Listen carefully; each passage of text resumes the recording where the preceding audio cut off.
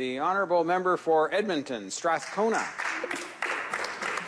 Thank you, Mr. Speaker. And to begin, I'd like to thank the Honourable Member from Pontiac for sharing his time with me. And it is my great privilege to have been able to welcome him to our committee. And I know he's going to do a fantastic job in deliberations on such matters as strengthening the role of the Parliamentary Budget Officer. Mr. Speaker, I was honoured today to second this motion, this very important motion, tabled by my colleague, the Member of Parliament for Parkdale High Park, to reaffirm, strengthen and extend the critical mandate of the Parliamentary Budget Officer, or the PBO. One of our primary obligations as parliamentarians is to scrutinize government's spending plans as outlined in budgets, estimates, and plans and priorities. This duty applies to all members of Parliament, regardless of political affiliation, opposition and backbenchers alike.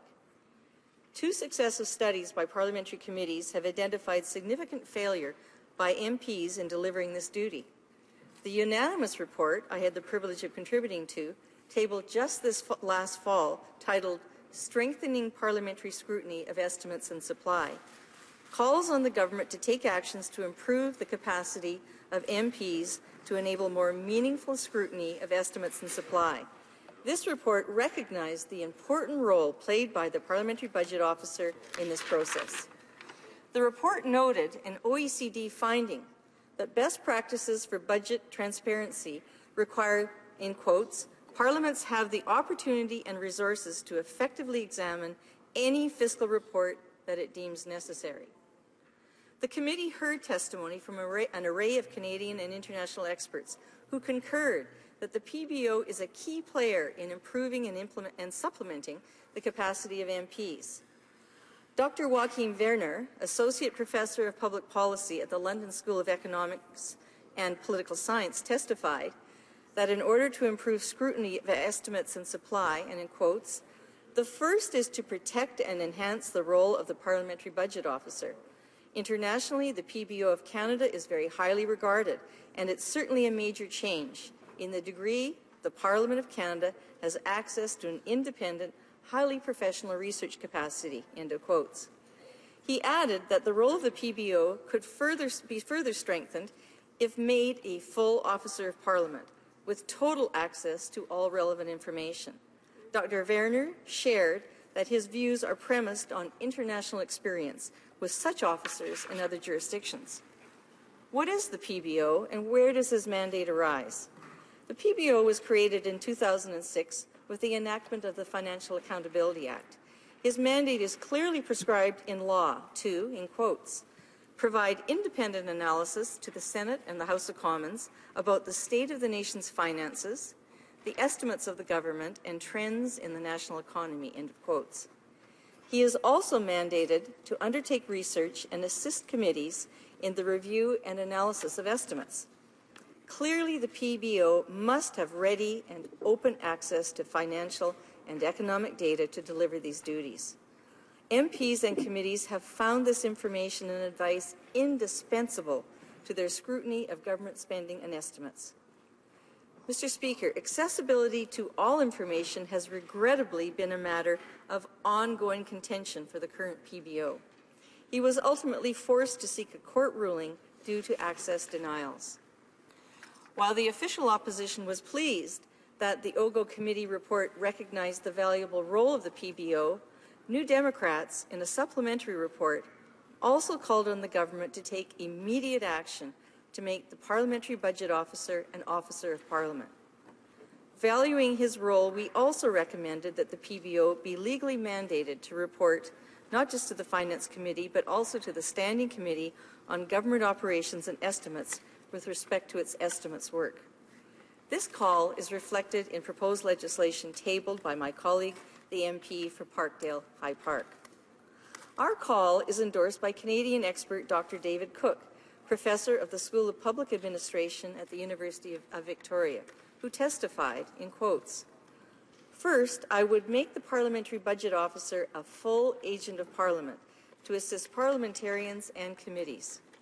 I think the role and mandate of the Parliamentary Budget Officer needs to be clarified and strengthened by making the office legislatively separate and independent of the Library of Parliament, thereby operating as a full agent of Parliament, end of quotes. Mr. Speaker, the important work of the PBO is highly regarded in Canada and abroad. In fact, next week, the Parliamentary Budget Officer will welcome the OECD network of Parliamentary Budget Officers to Ottawa for their 5th annual meeting. PBOs exist in Sweden, in Germany, the Netherlands, Denmark, Ireland, Australia, and even Korea. The OECD network of PBOs are scheduled, as I said, scheduled to meet in Ottawa to continue their deliberations on improved parliamentary oversight of fiscal stimulus, deficits, and risk management. Mr. Speaker, it's most regrettable that they are arriving in this country at the very moment in time where there's a dispute over providing important information to the PBO and where we are facing a vacuum in accessibility to his important expertise. Other countries provide analogous examples of providing support to elected officials. For example, the Congressional Budget Office in the United States of America, created in 1975, provides budget committees and Congress with objective information about budgetary and economic issues. As mentioned, strong support for an independent parliamentary budget officer has been voiced by experts who lauded Canada for the initial establishment of the Office of the Parliamentary Budget Officer. Dr. Werner spoke of the need, in quotes, to protect and enhance the role of the Parliamentary Budget Officer. A number of countries are creating similar institutions, and the Parliament in Canada has really been at the cusp of the development. Internationally, the Parliamentary Budget Officer of Canada is very highly regarded, and it's certainly a major change in my view, at least in the degree the Parliament of Canada has access to an independent, highly professional research capacity. He then added, in quotes, I believe that some adjustments are possible to the legal framework for the Parliamentary Budget Officer. In particular, this role could be strengthened, or the status be strengthened, if he were a full officer of Parliament. Moreover, steps could be taken so the Parliamentary Budget Officer has total access to all relevant information.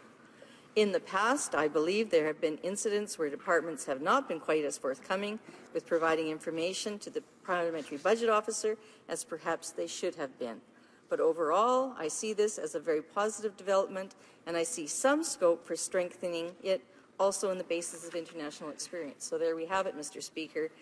Even international experts are watching what is happening in Canada, what will happen with our PBO. New Democrats have long supported the establishment of an independent PBO. New Democrats stood in the House and voiced their support for the creation of a Parliamentary Budget Officer in 2006. We remain in support of the PBO, regrettably now under attack by members opposite. It would serve members opposite well to be reminded of their own previous support of an independent PBO and the value of objective analysis. The Prime Minister in 2006 said, in quotes, such a body would ensure that the government is genuinely accountable for taxpayers' dollars and that we maintain fiscal discipline. The Finance Minister in 2006 said, governments cannot be held accountable if Parliament and Canadians do not know the real state of public finances. In fact, the Conservative 2006 electoral platform endorsed the creation of an independent Parliamentary Budget Officer. How attitudes have changed. Time after time, the PBO has faced delays or denials to his request for financial information. As I mentioned, he was forced to take the matter to the federal court. Now, in the face of his imminent termination, the government has dragged its feet in ensuring his timely replacement. The process for filling the PBO office took 18 months last time.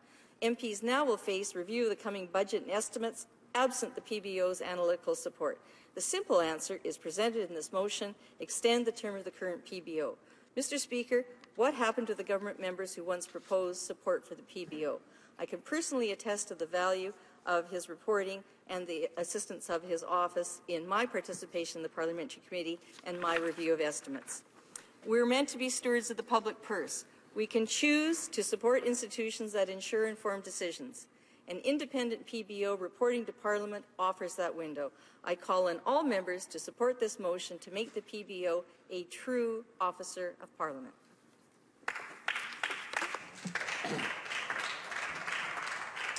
Questions and comments. The honourable member for Essex. Thank you, Mr. Speaker. I've been listening to interventions from the NDP today on their opposition day motion. The member and several of the NDP members have mentioned about the existence of parliamentary budget offices, if you will, or some equivalent to that in other countries, but they don't talk about the form in which, or the structure in which, or the relationship which they share either to parliaments or legislatures and the executive. In England, for example, which was mentioned, I think, by one of the other members earlier, it's housed inside the Treasury Department. Here we choose in Canada to house it under the Library of Parliament. There are many models and they can all work. And in this case, if you judge the independence of the current Parliamentary Budget Office, he has been highly critical of the government, hasn't lost his job. His appointment comes from a nonpartisan committee. The Prime Minister makes the appointment, but the nominees are all chosen that way. So isn't it, in fact, that there's a variety of options, but this one is actually independent, in fact better because it's not housed in the Treasury Department, I would think, and it's providing the material necessary for members of Parliament on both sides of the House to hold governments to account.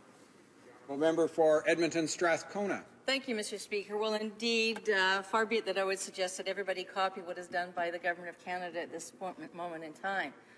I can only attest to the expert testimony before our committee when we undertook a review of how we could strengthen the role of the PBO and support the role of MPs in reviewing estimates and supply. And resoundingly, all the experts made exactly the same recommendation, that they recommended that we make the Parliamentary Budget Officer a full Officer of Parliament to ensure his independence, and furthermore, to expand on his resources so he could fully build our capacity to review the estimates and supply. Questions and comments. The honourable member for Winnipeg North. Mr. Speaker, I wonder if the member could provide some insight in terms of when she says that the Parliamentary Budget Officer should be a full Parliament or Officer of Parliament, if she can provide some insight in terms of how she would envision such an individual actually being hired. There's different ways in which one could do that, and I'm interested in knowing how she believes the ideal way of hiring an independent officer of the House of Commons would be. In Strathcona. Thank you, Mr. Speaker, and I'd like to thank the member for his excellent question.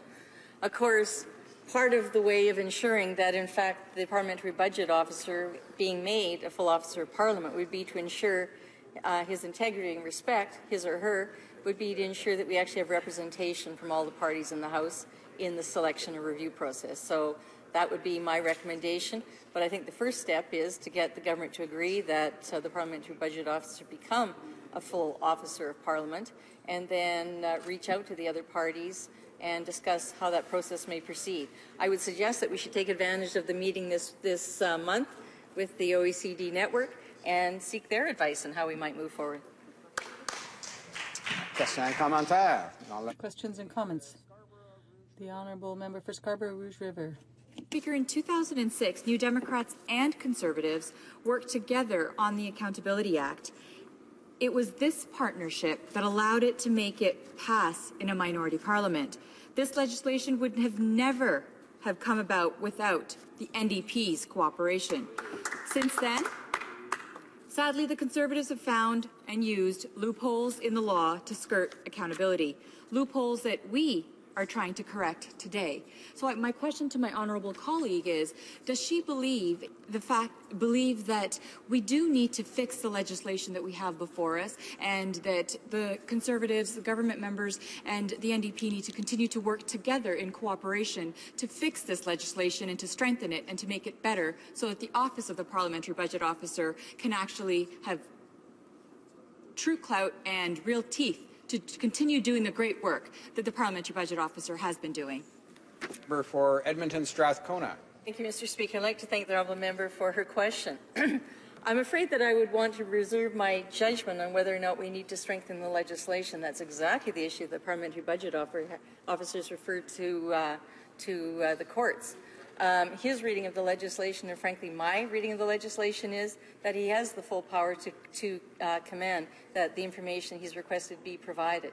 I think that what needs to be strengthened is building his budget and making an independent full Officer of Parliament so there'd be less interference. Resuming debate. The honourable member for